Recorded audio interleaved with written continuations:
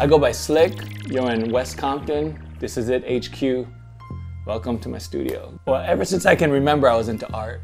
I wasn't really good at like athletics and things like that, and I just kind of pulled towards the art side. Being in Hawaii, that's where I'm from, we had a lot of military influence, so they had clubs and stuff, so we'd get the music from like the East Coast and stuff pretty early, and that's where I got my taste of like b-boying and things like that. The natural progression out of that was graffiti.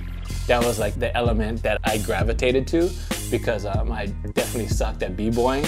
You know, I couldn't do all the power moves these cats are doing. I mean, I could pop a little and pop lock and stuff, but when it came to power moves, I just, you know, couldn't pull it. So my power moves became the walls. Graph was my everything. You know, everything else, my relationships or school or money or anything was all secondary. It was just about getting up and about painting on shit, you know?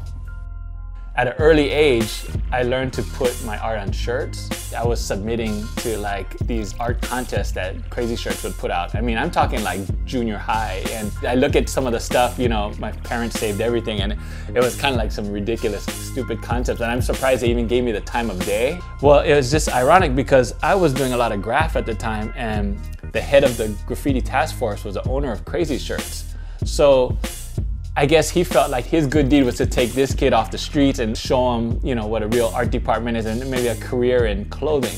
It wasn't until I moved to Los Angeles and I was going to school when I teamed up with another partner of mine, this guy Risky, and this other kid Dante, and we did a company called Third Rail. Before it got ugly with mine and Kelly's friendship, or Risky's friendship, me and Dante decided to bow out, and I ended up doing a company called Fucked with Eric Bernetti. Back then was the first time that I started seeing hints of Bboy, because Shepard used to send us stickers of that little Andre guy, and I was just like, who the fuck is this, like this, you know? And he was real persistent. He would always send it to us, you know? But you know, at the time I was just so into my own, like, you know, I didn't really give it much thought. And then I started seeing him like get up. The school of graph I was from was all about spray paint and burners, and it was more that type of graph.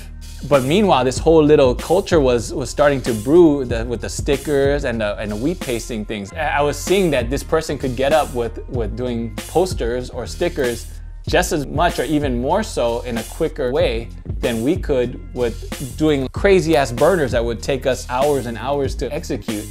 And this guy could just wheat paste a whole side of a building like that, or just wipe a whole city in one night and stuff. So it's just crazy how the whole Bboy thing just, like, the collaboration was really important. To me, it kind of marks, you know, a changing of kind of an attitude where I'm at in my life, and not so negative and stuff, even though the capsule I call Disobey or whatever, but to me it's not. It works perfect because it's Dissizzit and Obey, and you know, it's what we do, and if anybody's gonna disobey, I think it should be me, you know what I'm saying? Because I was like the #1 hater, you know what I'm saying? So I think it's rad that he was open to it and, you know, down to kill it. To me, it's super dope.